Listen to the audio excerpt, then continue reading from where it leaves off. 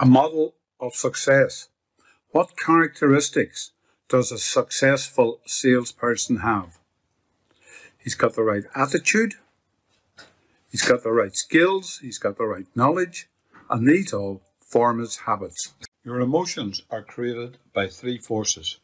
Force 1 is a personal physiology of biochemistry, structure, and movement.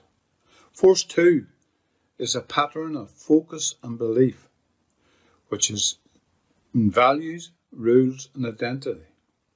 Force 3 is a pattern of language, which is questions, metaphors, and incantations. Our success or failure is determined by a set of sequences. Our behaviour determines our feelings. Feelings produce attitudes. Attitudes responsible for our beliefs. And that is how we are programming ourselves. The question is, are you moving towards success or away from failure? 3 facts. Fact 1, the only person in your life who determines your success is you. Fact 2, all successful people take charge of their thinking. Fact 4, no one gets successful alone. Belief systems. Empowering beliefs or limiting beliefs. Are you motivated towards what you want or to move away from what you don't want? If we don't know where we are going, any road will take us. Managing our emotions. We need to assert ourselves. How aware are we of our behaviours? Are we able to empathise with people?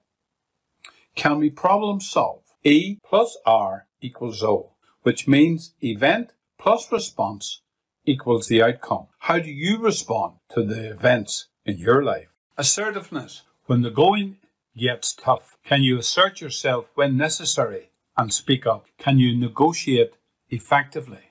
Can you coexist with diverse personality style? Can you handle constructive criticism?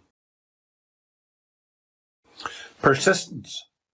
Persistence is the difference between knowing and doing. Nothing in this world can take the place of persistence. Talent will not. Nothing is more common than the unsuccessful people with talent. Genius will not. Unrewarding genius is almost a proverb. Education will not. The world is full of educated derelicts. Persistence and determination alone are omnipotent. Calvin Coolidge, 30th President of the United States. Intentions. What are your intentions to achieve your goals? What do you intend to do?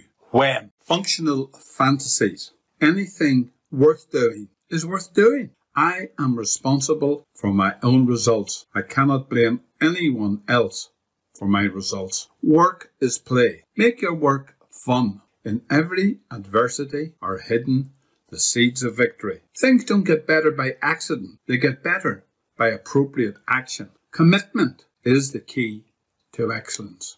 And old Zig Ziglar said, if I give others what they want and need, they will give me what I want and need. That is the definition of selling. Make a decision. Take action. What is your decision to be? What actions will you take?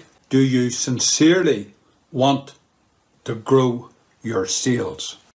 Are you ready to take a quantum leap to grow your sales?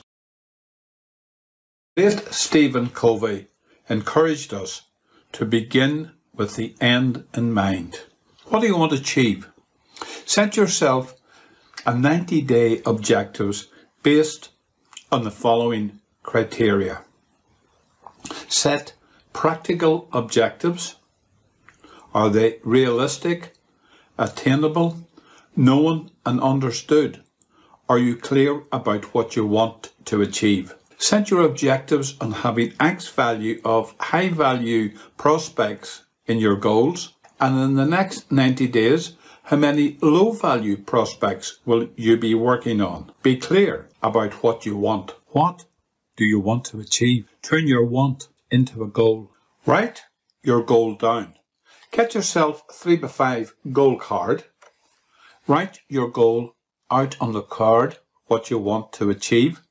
Keep the card in your wallet or purse and read the card at least 3 times a day.